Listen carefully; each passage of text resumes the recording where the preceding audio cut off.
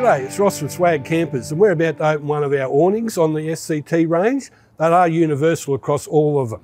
But before we wind it out, we must make sure the fridge is pushed away because we'll need to get the leg out. The windows can stay open, but the door must be closed as well.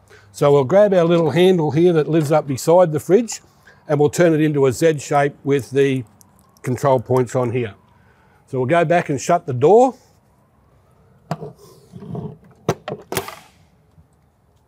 That's it, and then attach the handle to the mechanism up in here.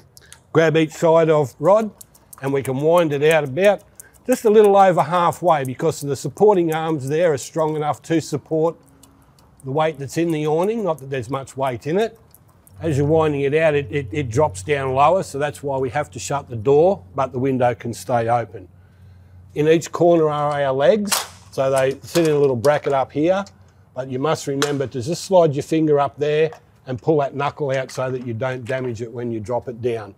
Then you hold the outside, release the lock, adjust it up a little bit, and then just close the lock off and it'll sit there by itself.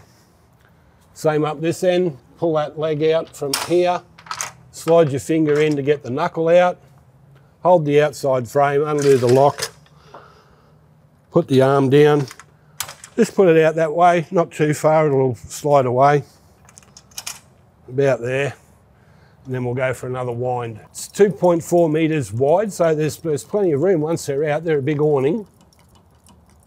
That's probably far enough. It's easy, a one-man job, you don't need two to do it. Wind it out until it just sags. You'll see it sag, it'll go past the point and it'll just droop.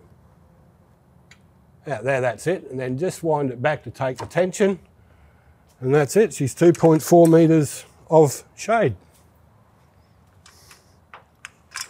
And then you can, if you want to adjust it, if it's raining and you want to catch a bit of water down this end, just drop it down like that, or whatever height that you want to do.